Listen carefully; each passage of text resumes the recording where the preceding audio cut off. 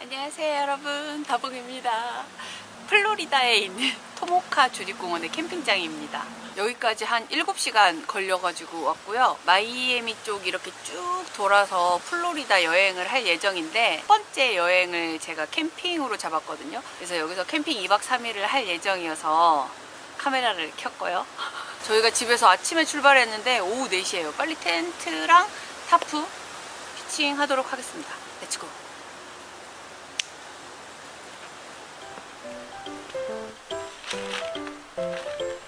화장실 여기 가깝지? 그러니까 내가 그때 가까운 데로 잡았던 기억이 나는데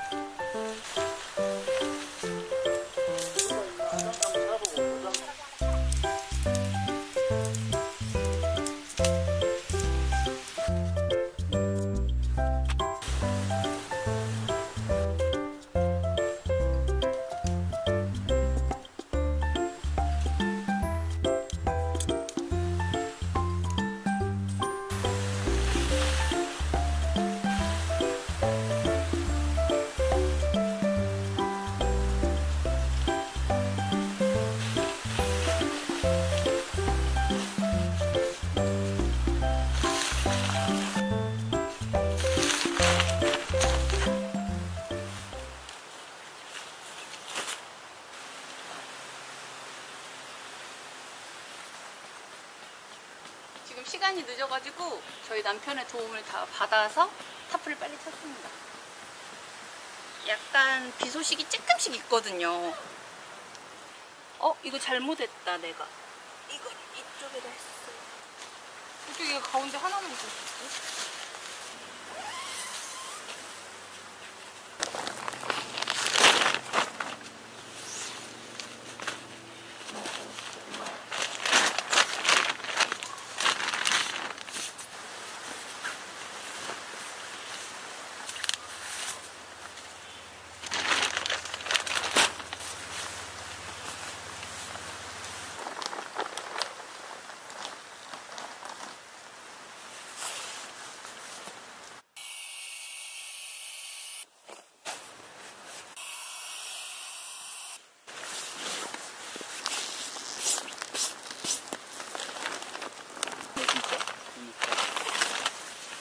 해저가 21도네.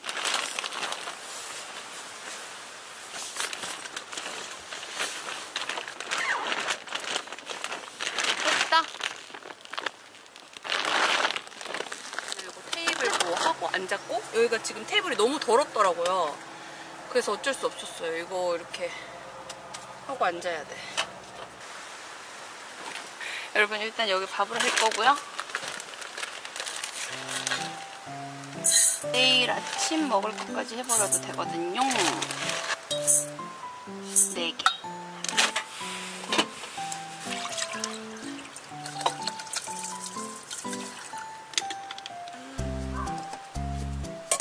밥은 여기다 할 겁니다.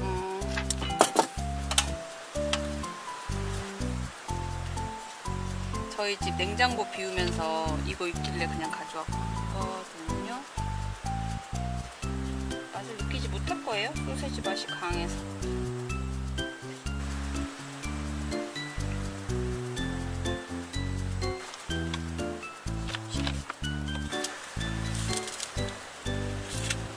이게 지금 물 700cc거든요.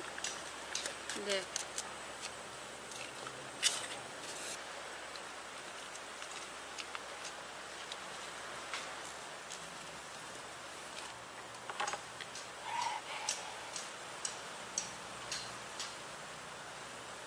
저 요즘 약간 마의 똥손이어가지고 뭐만 하면은 막 엎고 막 그러는데. 이거 뭐 김치도 좀 넣어야 되나? 근데 약간 짤까봐. 쪼꼬?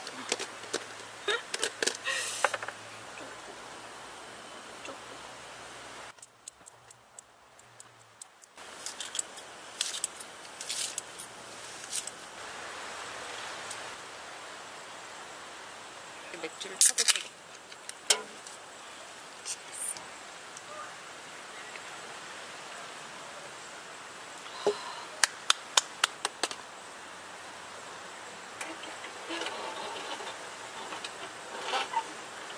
이렇게 꼭 오도방정을 떨다가 제가 오늘은 엎지를 왔는데 첫 끼잖아.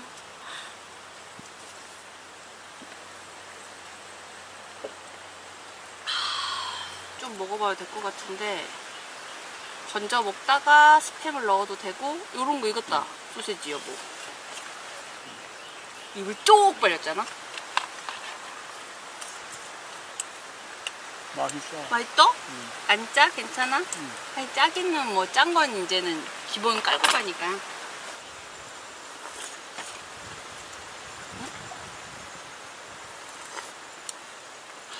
맛있어.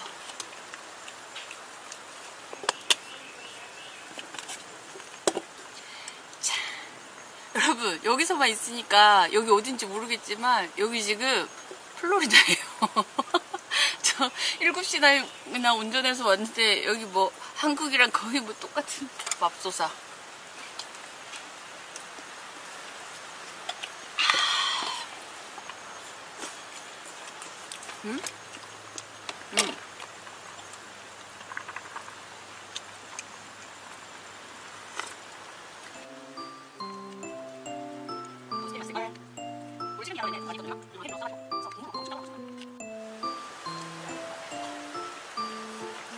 아 이거다. 다른 맛은. 이 맛 다른 거 봐봐. 헐. 이 맛이네. 몇이요? 아니죠. 밥 먹고 씻으러 가면서 이제 이따가 한 바퀴 좀 돌아보고 내일은 밖에 나가서 놀 거예요. 그거 아니네.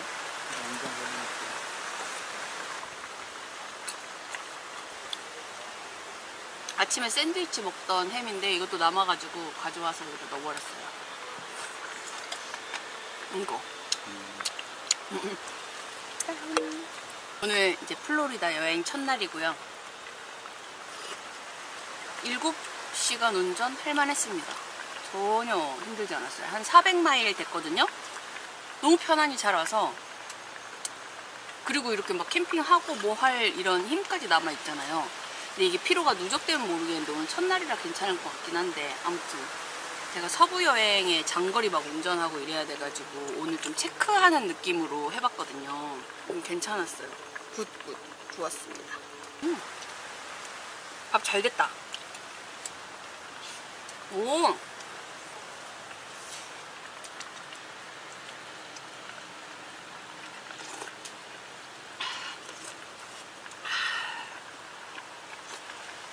저 여기 물도 더 넣었습니다. 근데 저는 스팸 파고 남편은 소세지 파.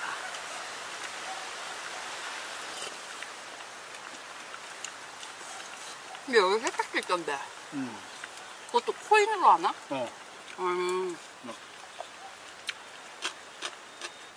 밥이 최고다.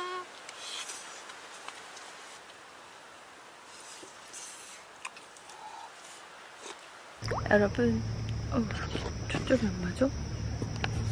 남편은 지금 씻으러 갔고 저는 여기 텐트 안에 들어왔습니다. 2인용 매트 엄청 큰 거 자축 매트 깔았는데 진짜 딱 맞아요. 여기 3인 사이즈 텐트거든요. 밖은 시원한데 안은 살짝 덥습니다.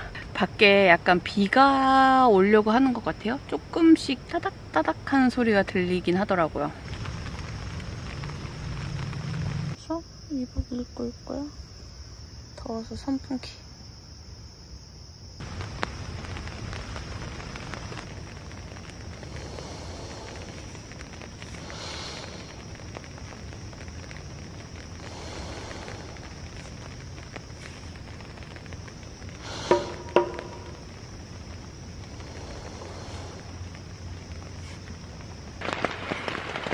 여러분, 비가 엄청 와요. 빗소리 들리죠? 기분이 너무 좋아가지고 카메라 켰잖아요. 아, 이게 뭐야. 자려고 누우니까 비 오는 거 진짜 행복이네. 텐트에 비 부딪히는 소리? 엄청 오랜만에 듣잖아요.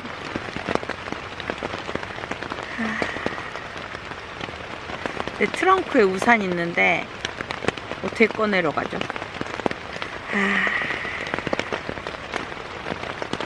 일단 좋아요. 남편 밖에 있어요. 타프 밑에.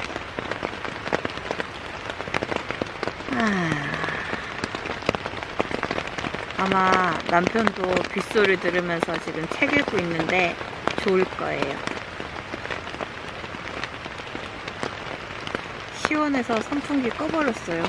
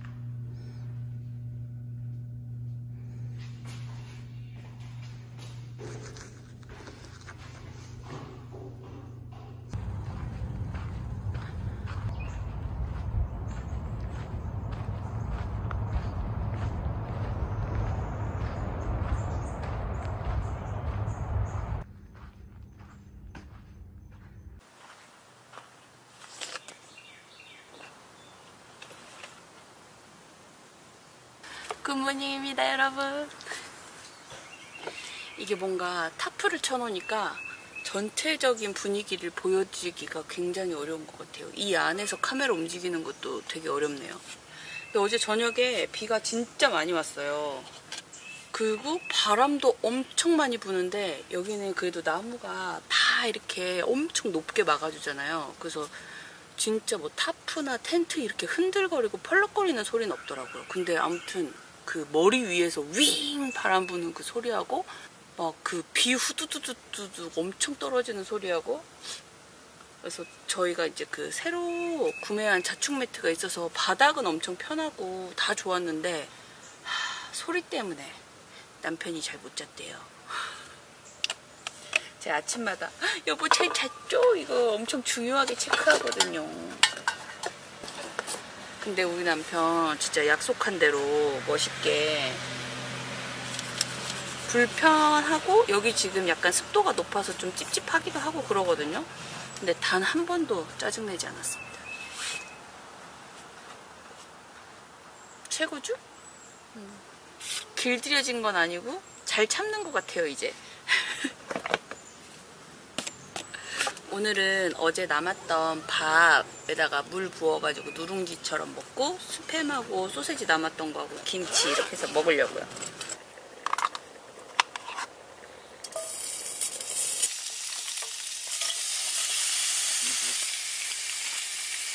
뜨겁긴 하다.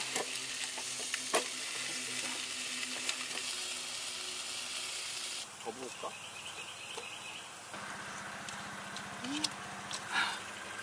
아니 여기 카트는 웬 경운기 소리가.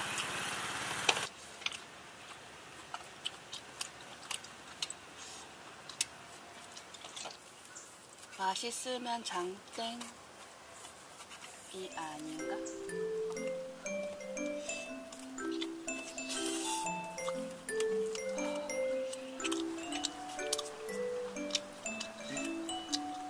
엄청 시뻘건 비인가.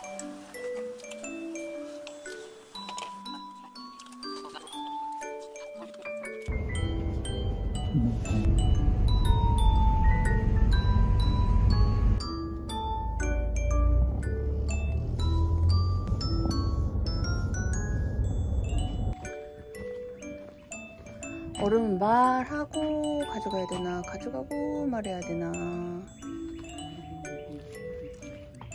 일단 들어가 봅시다.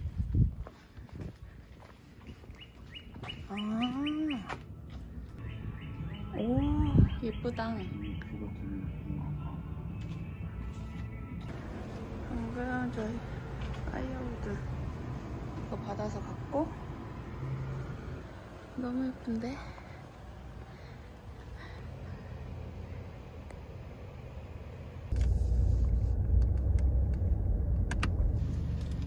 청설모네. 그리고 여기가 이제 저희 집. 이렇게. 그 정도 했나? 이렇게 얼음 사왔고. 영수증 문제를 안 할까?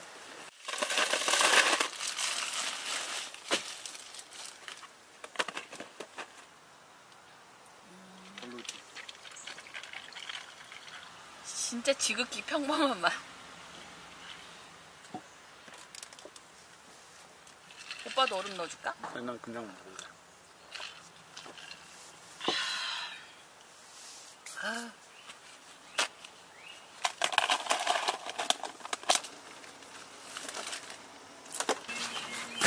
어제 잘 때 비가 엄청 많이 왔거든요. 근데 진짜 웃긴 게 제가 잘 때 되니까 이제 비가 내리네, 비나 왕창 내려라 이랬거든요. 막상 비가 엄청 많이 내리니까 잠을 설철지 뭐야. 푹 잘 줄 알았는데. 지금은 해가 엄청 나왔는데 이따 1시간 뒤에 또 비 온대요. 왔다 갔다 해요.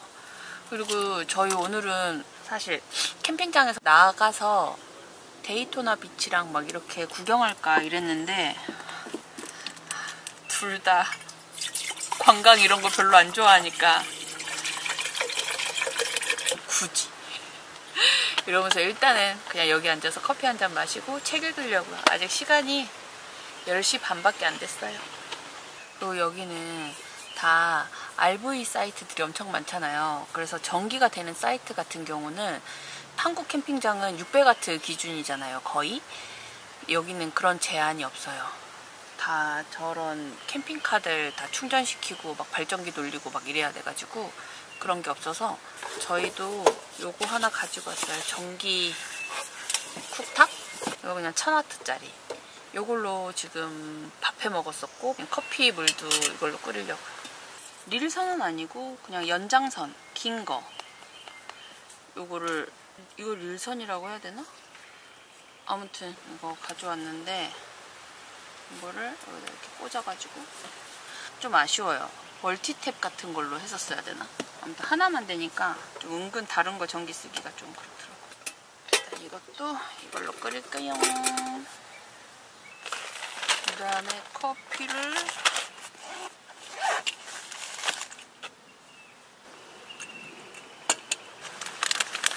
오늘도 갑자기 바람이 많이 부네. 여기는 엄청 사이트도 넓고 이 길 자체가 다 예뻐서 자전거 타고 돌아다니시는 분들이 진짜 많은데 너무 예뻐. 근데 오빠 여기 자전거 대여는 없었잖아. 그치 아까? 카약이랑 뭐 보트 이건 있었네. 응, 다 가지고 왔나봐.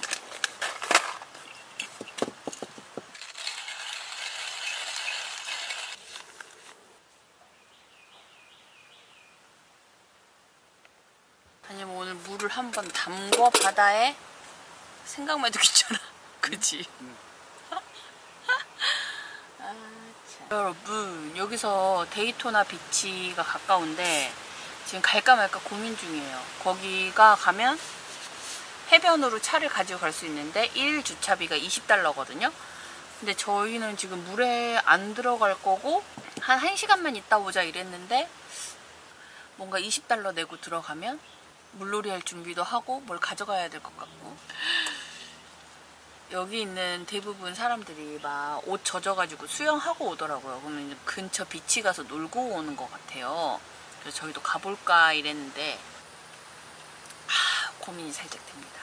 엄청 부담스러운 금액도 아니고 괜찮은데 그냥 몰라 이렇게 막 가자라는 마음이 안 들어서 그런가 봐.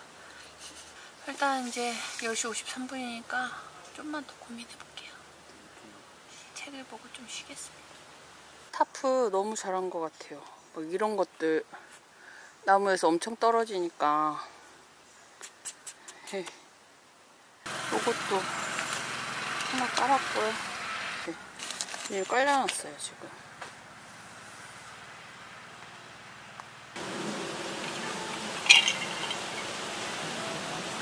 자전거 타고 돌아다니는 사람이 진짜 많거든요.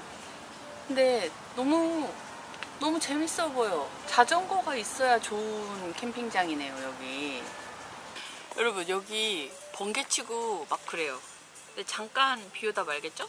12시에 한 1시간 정도 내린다 그랬나? 뭘 하려고 하지 말고 비 오는 걸 핑계 삼아 놉시다.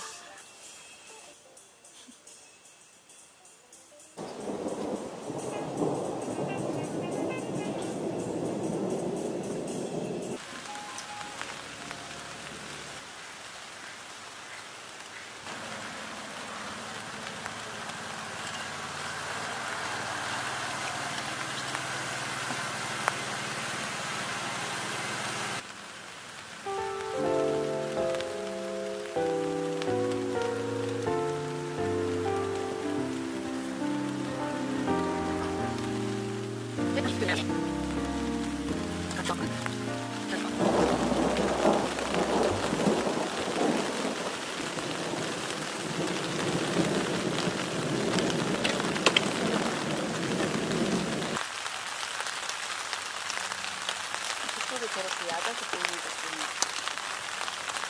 오빠도 저렇게 해야지 되니까 들어줄게. 빨리 좀 봐, 되돌리게. 방금 그게 참 이게 아니었나 봐. 이게 아니었지. 아니, 보여, 그냥 보여. 알았어. 한테 한 번만 더 되돌리자. 너무 있어요.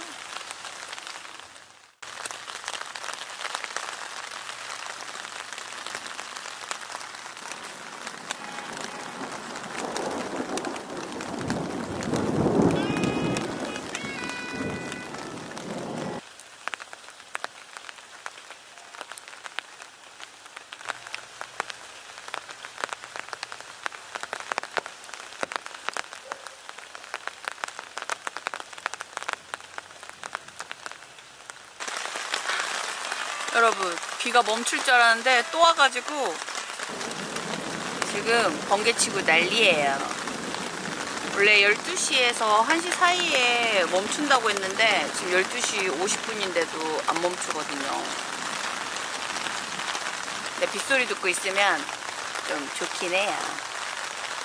제가 여기 계획을 한 2주 전? 그보다 좀 더 전에? 그때는 날씨를 볼 수 없으니까 이렇게 비 올 줄 생각도 못했어요. 그리고 여기는 청설모 별로 없고 도마뱀 있어요. 엄청 귀여워요. 조그만 애들 막 돌아다니는. 아니 왜 이리 비가 계속 오노.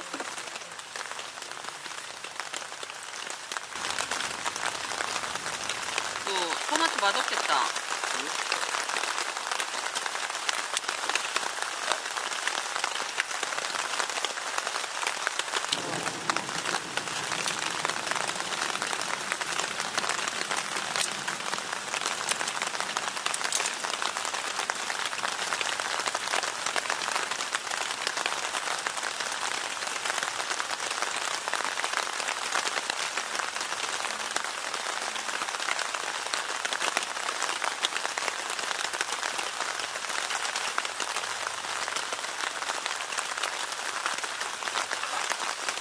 응.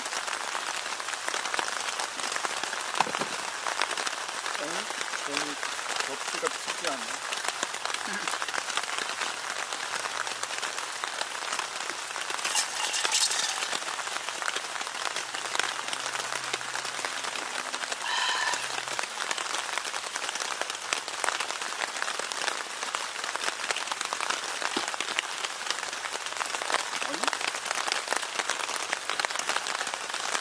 핑크솔트 한번 뿌려줘요? 나는 괜찮아. 아, 나는 괜찮아요. 이상할 것 같진 않은데 나는 괜찮아? 아니, 그냥 샐러드 먹는 맛일 것 같은데? 샐러드에도 원래 소금을 뿌려서 먹잖아. 그걸 사야 되나, 이거? 뭐지? 라이프 리퀴드인가? 이거 반가지 같아가지고 그게 안 될 거 아니야? 반가지 같아가지고. 5시 전까지 우리 거기 마트 갔다 오면 돼. 살 거면.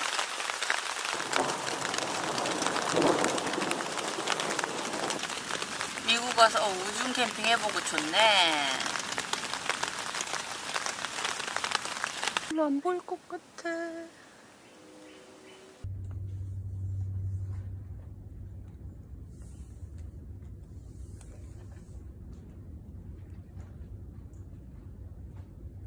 좀 있다?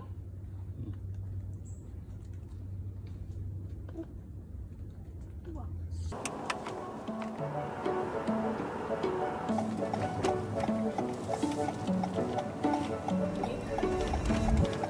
일가의 전방에서 사우스 애틀랜틱 해변으로 회전하세요.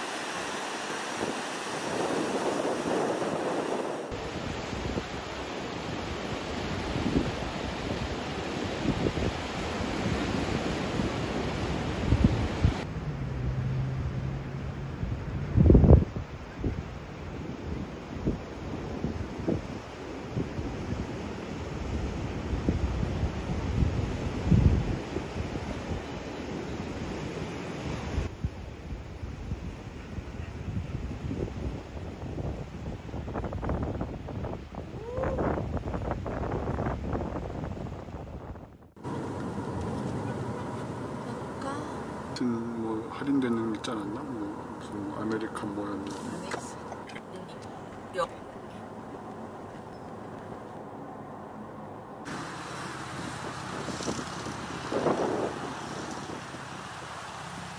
이렇게 지나왔어.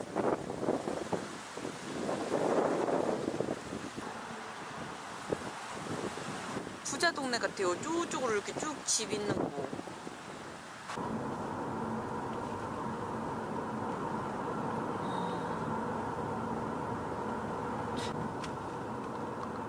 부잣집인 것 같더라고. 여긴 다 많이 보일 것 같아. 왠지 더 이렇게 안쪽으로 이제 들어갈수록.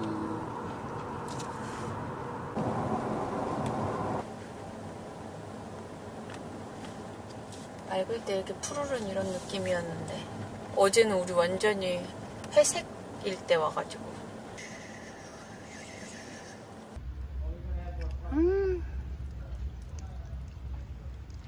오, 오잉? 여보 여기 위에 너무 뱀. 어디요? 으이짜. 덥다 더워.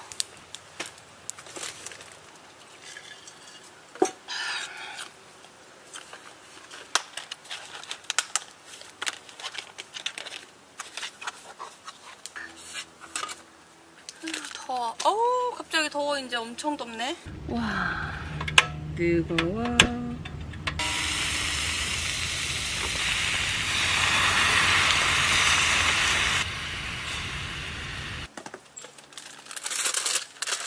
여보 앞접시가 갑자기 이렇게 또 날이 좋아지니까 확 더워. 약간 싱겁지? 소금 줄까? 아니? 맛있는데? 그럼 내가 왜 쌈장을 안 만들어왔을까?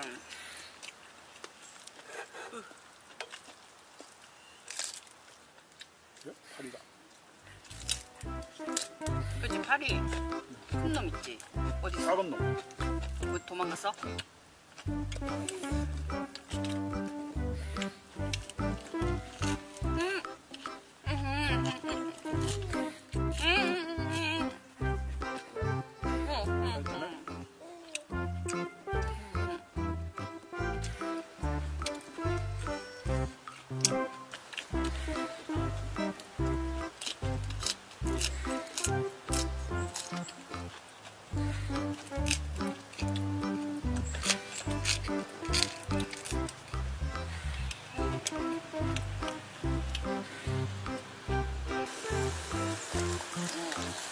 여보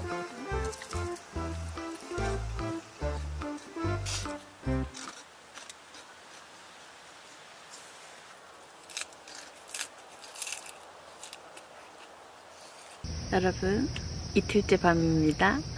저는 지금 씻고 들어왔고요. 또 선풍기 켜놨어요.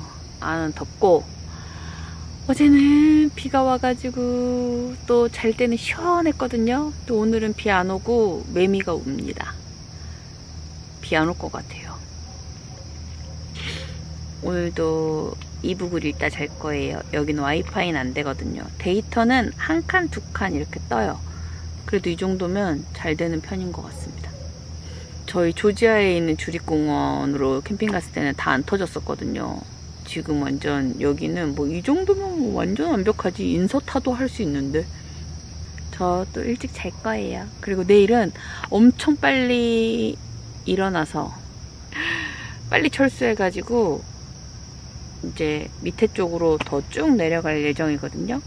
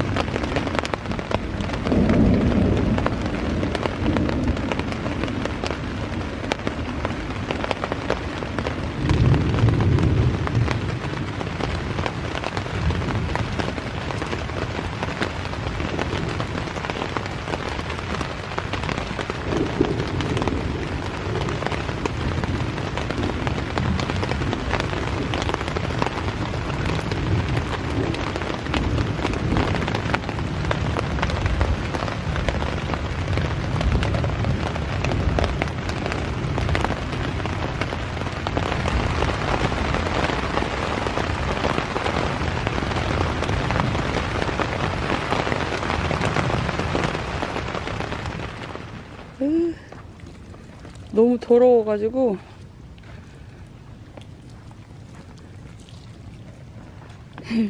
여기. 오빠 여기 위에 됐다. 여러분, 눈 뜨자마자 지금 이거 정리하고 있어요. 저희 오늘 다른 여행지로 넘어가야 돼가지고 빨리 정리하고 가서 관광하고 밥 먹고 그러려고요. 텐트 안에 짐은 다 뺐고 어제 비 많이 와가지고 하나도 못 말리고 그대로 다 비닐에 넣어서 가야 될 것 같아요. 그러면 저는 마저 정리하고 가도록 하겠습니다. 안녕. 다음 영상에서 또 만나요. 여러분, 제가 머물렀던 자리예요. 깨끗이 정리하고 갑니다.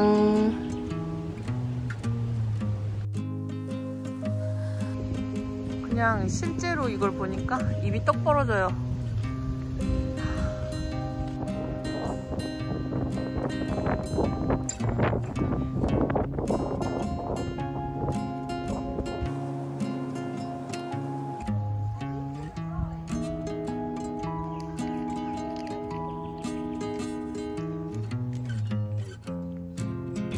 Here's the play with unicorns.